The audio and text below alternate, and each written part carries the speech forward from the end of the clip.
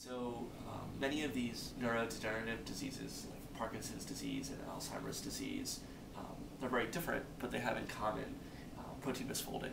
So proteins aggregate and accumulate in the brains of patients with these diseases, and these proteins can accumulate outside of neurons, like in Alzheimer's disease, plaques of a protein called amyloid beta accumulate in the brains, and this is outside of neurons, or neurofibrillary tangles within neurons, or in Parkinson's disease, these accumulations of a protein called alpha-synuclein accumulate within neurons, and these are called Lewy bodies. So the idea is that all of these diseases have in common protein misfolding and protein aggregates, and what we're interested in is trying to understand the cell biology underlying these protein misfolding diseases.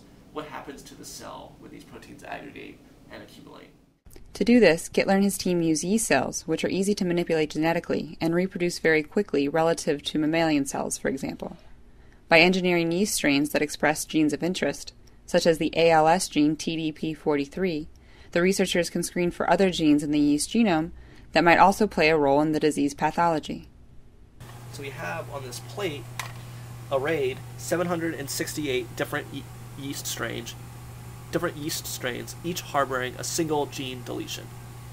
And on this plate, we have 768 different spots, but all of them are expressing TDP43. And we're going to use this robot to now automatically, in an automated fashion, mate the two yeast cells together and select for cells that have the gene deletion plus TDP43, and then we'll be able to ask which deletions make the cells grow better, which deletions make them grow worse.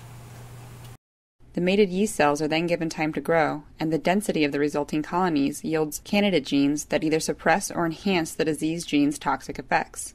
Using this technique, Gitler and his lab group identify candidate disease genes, which they then test in a variety of model systems.